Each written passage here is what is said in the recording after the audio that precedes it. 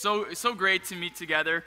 Today, actually, we're starting a new series called Heroes. We're going to focus on different heroes that are found in the Bible. Avengers is over, so we thought we would do our part. I guess the slash name would be like Restorers or something like that.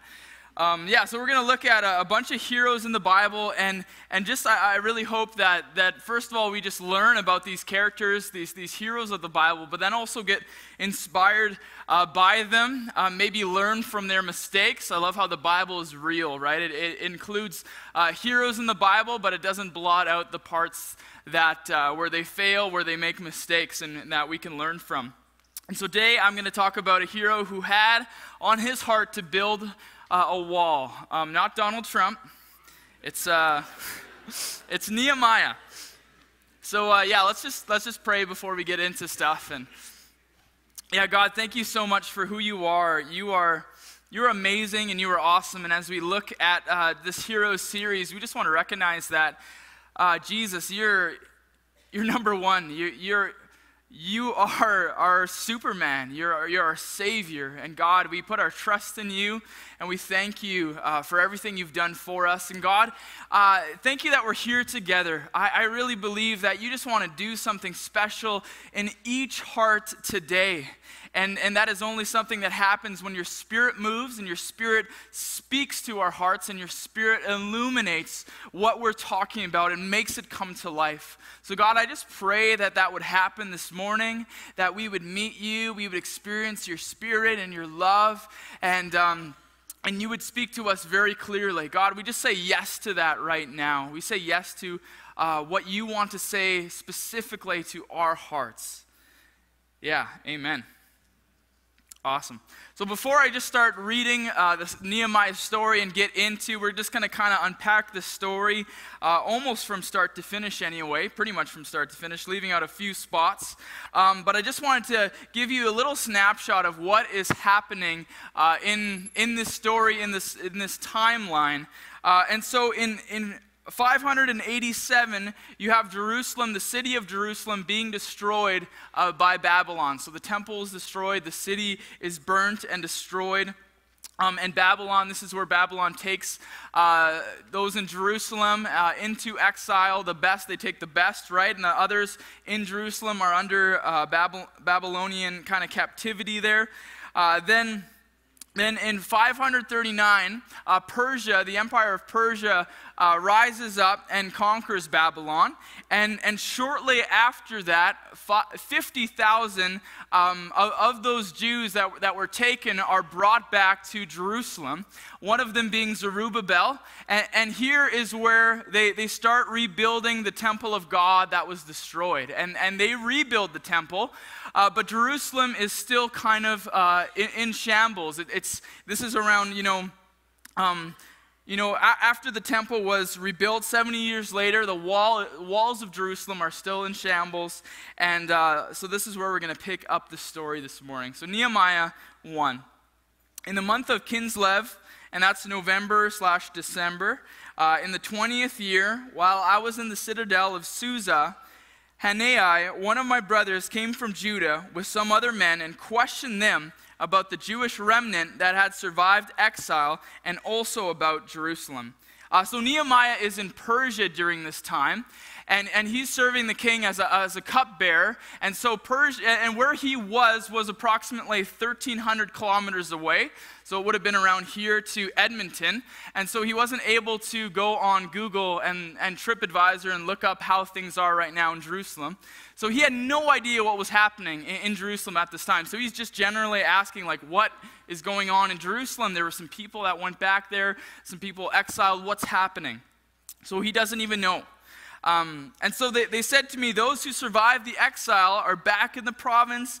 They are in great trouble and distress. The wall of Jerusalem is broken down. Its gates have been burnt with fire. And when I heard these things, I sat down and I wept. For some days I mourned and fasted and prayed before the God of heaven. The first thing that I want to take from the story and just kind of talk about what heroes do. Heroes take ownership of problems. A hero takes ownership of problems. And if you want to be a hero of faith, I really think you got to take ownership of some problems that are on God's heart. And we can look at the world and really fastly, you scroll through Facebook or your news feed really fast, you realize there are a lot of needs, right? There are many, many, many, many needs, and sometimes a lot of times it's overwhelming. It's like, how do I care for all of these things?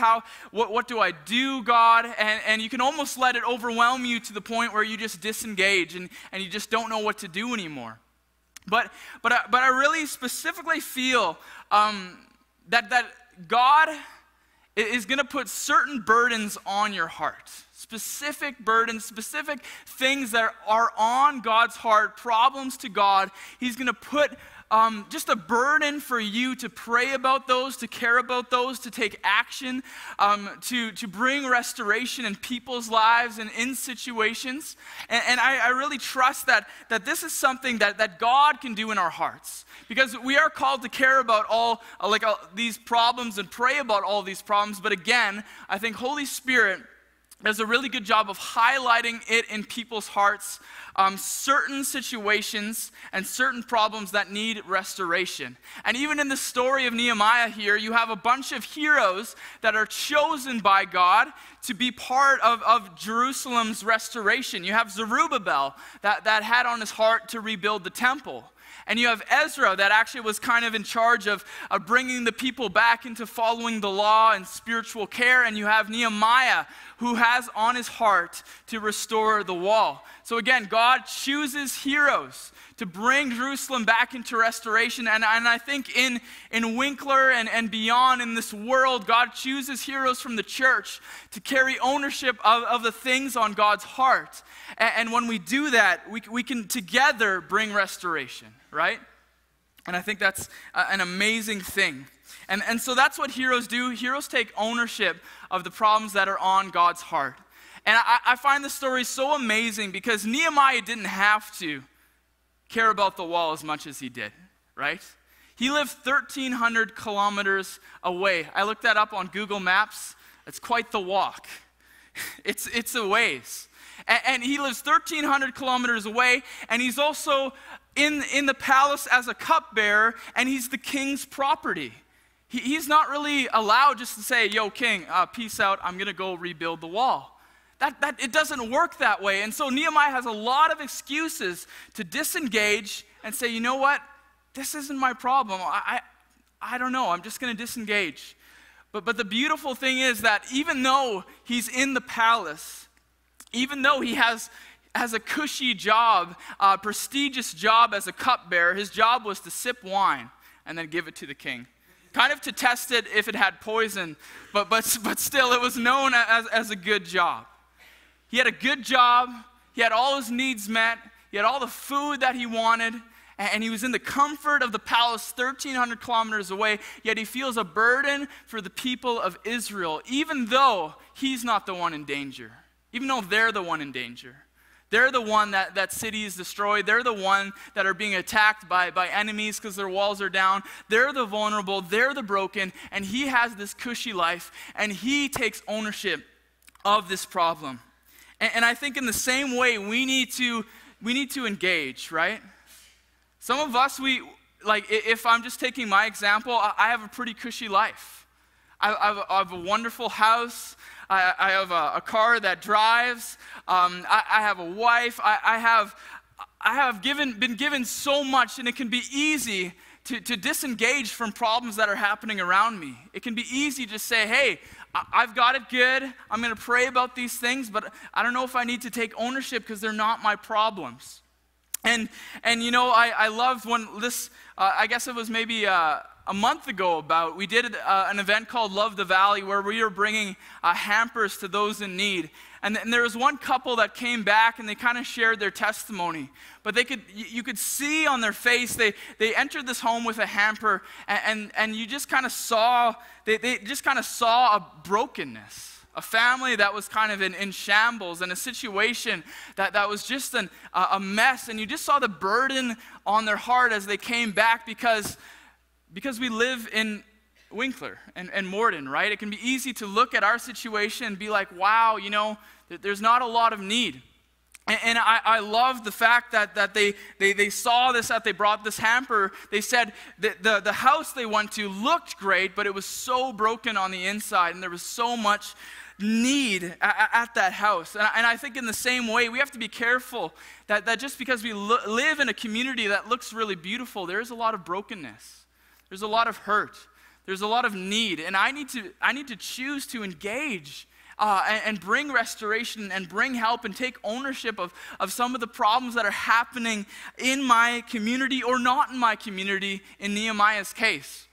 And lately I've heard just stories of people that ended up, just through situations, praying with someone in need, praying with someone who's broken, and then just beginning to walk with them, beginning to text them, encourage them, and just help them to come to a place of restoration. And in my heart, I was just so encouraged. I think I heard this week, and I was just so encouraged because that is what a hero is all about.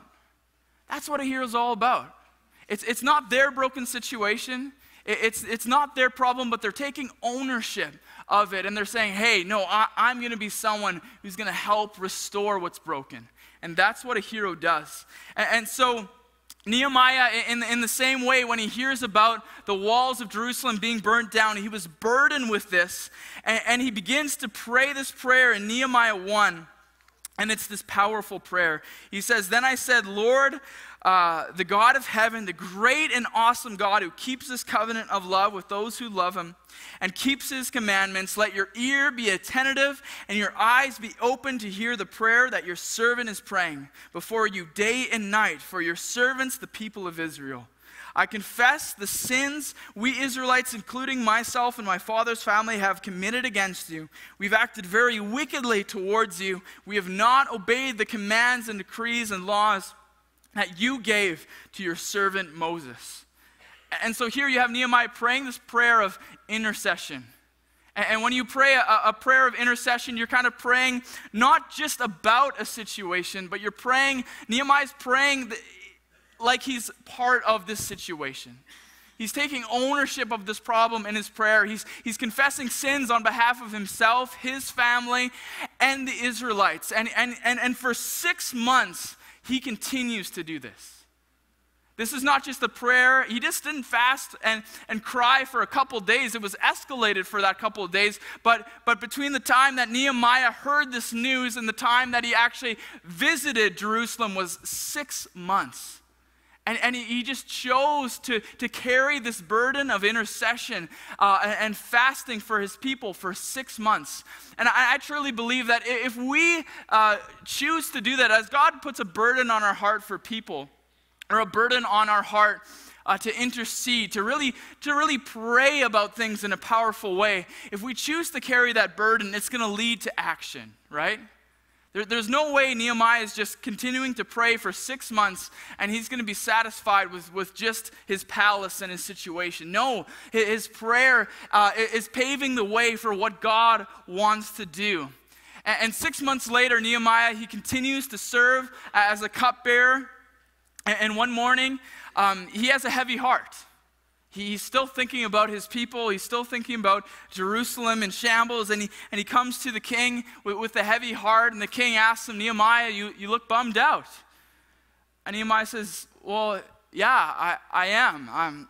My people, Jerusalem, their city, the walls have been burnt and they're in shambles. And with your permission, I would want to go there and rebuild the walls. And Nehemiah takes a great risk when he does this. Because when he asks, have any of you ever asked your boss for some extra vacation time? This is a little bit escalated from that because he belonged to the king, right? He was the king's cupbearer. Who was going to sip the wine if he was gone, right? To protect the king. And so he asked the king, and this request could have gotten him killed. But he asked the king with fear and trembling, and he prays before he does. He asked the king, and miraculously the king gives him permission to leave But not only that, he gives them an army to escort them on his way. He gives them supplies to rebuild the walls of Jerusalem. So he arrives in Jerusalem, starts walking around, just taking note of the mess. I don't know what he's writing down. It's like there's a rock here, rock here, rock here. It's a mess. Once he's done that and surveyed the situation, he gets the people of Jerusalem around, and he rallies them together to build this wall. It was a big wall, 12 feet high, 8 feet wide around the whole city. So it's not a small project, but the people are pumped. They're excited to rebuild the wall. Again, they tried previously, it didn't work, but now they're excited again. And we're going to pick up the story in Nehemiah 4. Nehemiah 4, it says, Sanballat was very angry when he learned that we were rebuilding the wall. He flew into a rage. I don't know what that looks like, but he was angry. He flew into a rage, mocked the Jews, saying in front of his friends and the Samaritan army officers, what does this poor bunch of feeble Jews think they're doing? Do they think they can build a wall in a single day by offering a few sacrifices? Do they actually think they can make something of the stones from a rubbleless heap and charred ones at that? Tobiah the Amorite, who was standing beside him, remarked, that stone wall could collapse if even a fox walked on top of it. And then I prayed, hear us, our God, for we're being mocked. May their scoffing fall back on their own heads. May they themselves become captives in a foreign land. Don't ignore their guilt. Don't blot out their sins, for they have provoked you to anger here in front of the builders. At last the wall was completed to half its height around the entire city, for the people had worked with enthusiasm. But Sanballat, Tobiah, the Arabs, and the Amorites, the people of Ashdod, heard that the repairs of the Jerusalem walls had gone ahead and the gaps were beginning to close. They were very angry. They plotted all together to come and fight against Jerusalem and stir up trouble against it. But we prayed to our God and posted a guard day and night to meet this threat. And meanwhile, the people of Judah said, the strength of the laborers is giving out, and there is much rubble, there's so much rubble that we cannot rebuild the wall. And you know, I think this is so relatable. When we're rebuilding things that are broken in our own life or other people's lives, it's often halfway through that the struggle starts, right? And it's the same way with the people of Jerusalem. They enter into this big situation. They're excited about the wall. They're excited to build the wall. And it's halfway through. When they get halfway, all of a sudden they start hearing the threats. They start hearing the voices. And they start looking at the rubble. And they say, we can't do it. There's just too much. And I think in the same way, we are people that give up when we're halfway through, right? When we're halfway through getting to something, we're people that give up. I probably can't count on two hands how many books I'm halfway through. It's easy to give up when we're halfway through, but this is when heroes find strength in God. And so it says, also our enemies said, before they know it or see us, we will be right there among them and we will kill them and put an end to the work. So now it's not only, they're not only being dissed, saying their wall is weak, they're actually being threatened with their lives. Then the Jews who lived near them came and told us 10 times over, wherever you turn, they will attack us. And therefore I stationed some people behind the lowest points of the wall and exposed places, posting them by their families with their swords, spears, and bows. After I looked things over, I stood up and said to the nobles, the officials, and the rest of the people, don't be afraid of them. Remember the Lord who is great and awesome, and fight for your families, your sons, your daughters, your wives, and your homes. And the second thing we see that heroes do in this story is heroes do not give up. Heroes do not give up. Why don't they give up? It's really clear. Every single time, it's so cool if you look at it. Every time there's a threat against their wall, there's a threat against the people, or there's something holding the people back, or the people are in disbelief, Nehemiah immediately turns to God. You know, it says the stone wall would collapse if even a fox walked on top of it, and then Nehemiah prays, hear us, our God, for we're being mocked. They plotted together to come and fight against us. against Jerusalem and stir up trouble, but we prayed to our God. It says, and then when everyone else was about to give up, Nehemiah says, don't be afraid. Remember the Lord, who is great and awesome. In Nehemiah 6, when the people were getting fatigued and they were getting tired, it says they were all trying to frighten us, thinking their hands will grow too weak for the work and it will not be completed. But I prayed, now strengthen my hands. So every obstacle that Nehemiah met, if you're doing anything of value, anything worthwhile, you're going to meet obstacles, right? There's going to be times where you're fatigued. There's going to be an enemy, an opposition. There's going to be voices of doubt that come into your head from yourself or other people or the enemy. And every time when you're faced with opposition, heroes don't give up because they find strength in God. They find strength in turning to God in that situation. And I know it probably just sounds cliche, and it probably sounds simple, but cliches are true cliches are used because they're true, right? Cliches are used because often they work, and this is what Nehemiah does every time. Every time there's a threat, every time they're mocking, he always goes and turns to God. And he turns to God, and he turns to God, and the people aren't believing, and he turns them to God. Remember our great and awesome God. And this is where we as people, as whatever we're doing, that where we need perseverance, we have to do the same thing. We have to find strength in God by turning to him. I love when it says in Ephesians, finally, be strong in the Lord and his mighty power. It doesn't say finally, be strong and in your mighty power. You know, it doesn't say that. It says be strong where? You can do better. Be strong and in. Be strong where? In the Lord and his mighty power. Doesn't say you have to be strong. Doesn't say you have to be mighty. It just says, hey, there's strength in the Lord. The Lord is not giving up. The Lord has still hope. The Lord still has strength. And there's this story in the story of David where there's a point where, you know, the families of his army were taken captive and by the enemy, and people were about to stone David. They were threatening to stone him. And it simply says David found strength in the Lord. David found strength in the Lord. And we have to get better at that if we want to do anything of worthwhile value. If we want to live lives where we don't go halfway through and then give up, we have to be able to find strength in God. And I really believe that we do that just as we turn to God in everything. Whenever we hear a voice of doubt, God, you hear that voice of doubt, and God, I just submit that to you. Thank you that you're sustaining me, you're with me today, and you're giving me strength. And this is where we're going to find that strength in God. This is where God is going to sustain us. God is going to see us through, because God never runs out of strength. God never runs out of hope. God never runs out. And we need to learn to not give up by finding our strength in God. And that's what Nehemiah and the Jews did in Jerusalem. And that's how they rebuilt the wall. And so 52 days later, the wall is done.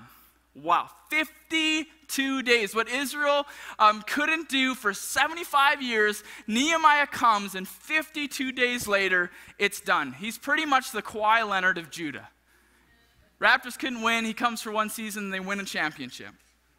And so Nehemiah's promoted as governor. He's promoted to governor, and this is where I think sometimes I've missed this part of the story, but I think it's so important to focus on it, because it was the norm as the governor to tax your people. That was just the norm. It was actually just expected that if you were governor, you were taxing the people and filling your pockets a little bit, and some of that money was actually used for different things, so it was just expected. And so it says in Nehemiah 5, and this I think is such a key part of the story, the early governors, those preceding me, placed a heavy burden on the people and took 40 shekels of silver from them, in addition to food and wine. Their assistants also lorded it over the people. And so governors would tax the people, and their assistants would tax the people. But out of reverence for God, I did not act like that. Instead, I devoted myself to the work on this wall. All my men were assembled there for the work. We did not acquire any land." And I think this is amazing because Nehemiah could have came. He was a hero. He rebuilt the wall in 52 days. He rebuilt the wall. And this is where I think Nehemiah could have just had this attitude of, show me the money. Like, show me the money. Like, I deserve this. I deserve a plot of land. I deserve some food. I deserve some wine. I'm doing all of this work for you people. You people were helpless until I came. And I'm going to throw myself a championship parade. I'm going to throw myself, I'm going to take some of that money. And Nehemiah said, no, we were here for the work of the wall. And furthermore, 150 Jews and officials ate at my table, as well as those who came to us from surrounding nations. And each day, this is where Nehemiah is giving his grocery list of what he had to spend. Each day, 1 ox, 6 sheep, and some poultry were prepared for me, and eat every 10 days an abundant supply of wine of all kinds. So the governors, they had to throw these parties at their own expense. When officials would come, they would throw, 150 people this party with sirloins, with lamb chops, and with chicken breasts. And Nehemiah is still saying, in spite of all of this, I never demanded the food allotted to the governor. This was coming out of his own bill. Because the demands on the people were too heavy. Remember me with favor, my God, for all I have done for these people. And I think I've read Nehemiah, the story of Nehemiah, so many times, but sometimes I forget, I've forgotten, and I've just kind of glazed over this part.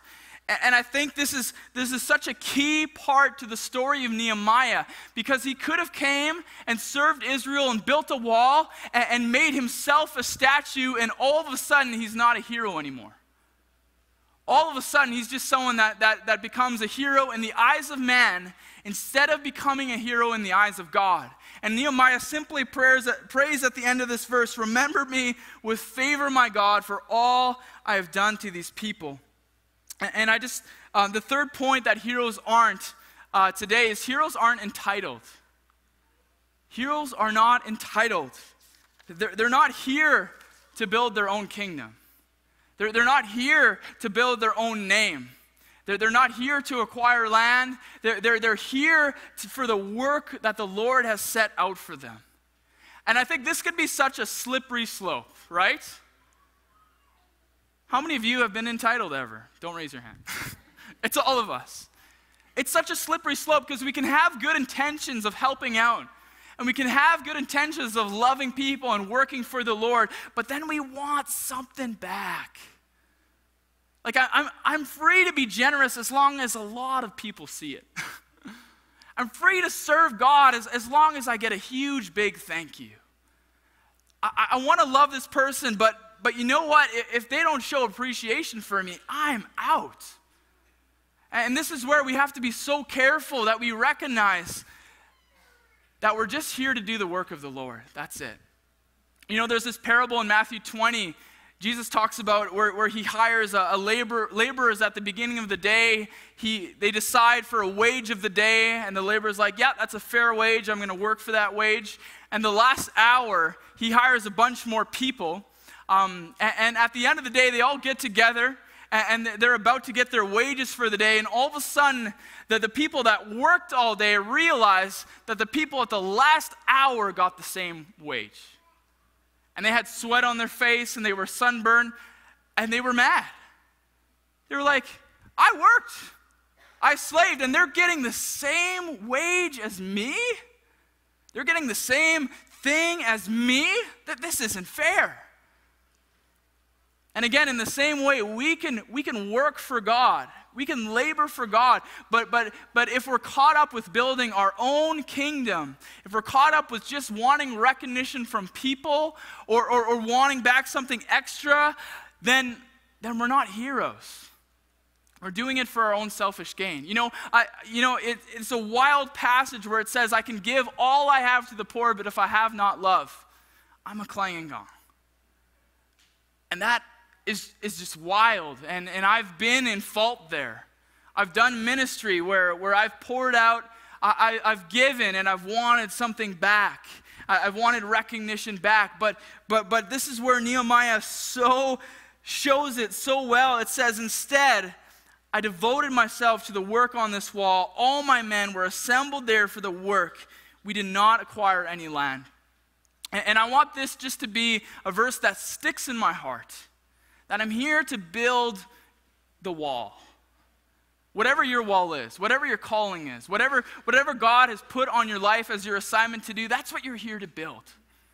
You're not here to build a name for yourself. You're not here to get recognized. You're not here to acquire land. You're here for what God has put you on this earth to do, and that's to build His kingdom and not your own. And for me, this is a constant battle because I want self-recognition. I'm a 3 Enneagram, achiever. But I have to remember that if I'm building my own kingdom here, then I've lost everything. And I'm no longer serving God, I'm just serving myself.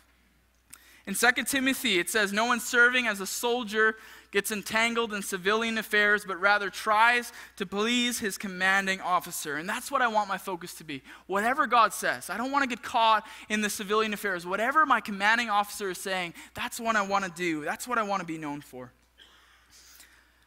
So as we finish the story, what's Nehemiah's next move? The wall is built, he's governor.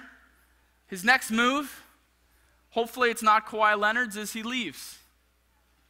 He leaves Jerusalem, and he puts other people in charge. He says, you're godly, you can be put in charge. And he leaves for 10 years, and 10 years later, he comes back, and guess what? Jerusalem's in shambles. The wall is built, the temple is built, but the temple duties aren't being carried out, tithes aren't coming in, the Sabbath isn't being respected, it's a mess. And at this point, this is where I would probably give up. You know, I would probably have an attitude, wow, I come in, I rebuild a wall for you, and this is what I come back to. But Nehemiah, he just simply gets back to work. And he starts cleaning house, he starts making sure the tithes are coming in, he starts closing the gates at the Sabbath. And he pours time and resources into helping the people of Jerusalem. And you see his motive in the last chapter of Nehemiah. You see his motive so clearly as he prays this prayer that he's already prayed in whatever that chapter was. And we're going to read that for you. Nehemiah 13, verse 14, it says, remember me for this, my God, and do not blot out what I have so faithfully done for the house of my Lord God and its services. And Nehemiah 13:22, remember me for this also, my God, and show me mercy according to your great love. In the very end of the book, this is the very end here. And it says, so I purified the priests and the Levites of everything foreign. I assigned them duties, each to his own task. I also made provision for contributions of wood and designated times and for the first fruits. So he's pouring resources and resources and resources. And he says, remember me with favor, my God, the end. That's the end of Nehemiah. That's the end of his story. And I think that's such a beautiful motivation, because I think real heroes are motivated to be remembered by God. And that motivates them throughout their life. Do any of you ever think about when you're dead and your funeral? Do you ever think about that? I sometimes do, and I think about the legacy I'm gonna leave behind, and how everyone's gonna be like just a wreck, you know? They're just gonna be crying, oh, he was such a good guy. He did so much, he was a hero. And you know, you think about your tombstone, what's going to be written on it? And it's just going to be a Brenton, hero, amazing, #1 dude. But I really was convicted in reading Nehemiah that I never really think about standing before God and what he's going to say about me. How he is going to remember me. Because the truth is that heroes are sometimes remembered by people, but they're always remembered by God. And honestly, I just had to repent all over and again, and I just had to say, God, help me, help that to be my motivation. Help that to be my calling on earth, that I'm here to build the wall that you have for me. I'm here to fulfill this purpose that you have for me and nothing else. I'm not here for my own glory. I'm not here for my own fame. I'm here to be remembered by you. I'm here to be a hero in your eyes, not other people's eyes. Amen? Awesome. I'll call the worship team up. And can we just pray this morning together? Yeah, God, I just thank you that you're calling us to be heroes. And everyone's story is going to be different, and everyone's burden, every person what they're called to restore is different. But God, together we can just be heroes, and we can do something great as we respond to the call on our lives together. And God, I just pray that we would be people that would persevere. I pray that we'd be people that when the going gets tough, we turn to you. We don't try to grit our teeth. We just turn to you and say, God, I need your strength. God, strengthen my hands. They're getting weak. God, you hear the mocking. You hear the voices of disbelief. But God, help me. You are great and awesome, and you are for me. And God, just as a church of GMC and a people as GMC, may we just be known for building the wall that you have for us to build. God, we just declare that we are not here to build our reputation. We are not here to build popularity. We are here for the task that you sent us. So God, I just pray and we just repent for sometimes, getting caught in civilian affairs when you put us here for a purpose and a reason to build your kingdom, to be consumed with your kingdom, to be burdened by your problems, God, and not just focusing on our own. We're just going to pray about three things before we go. The first thing, as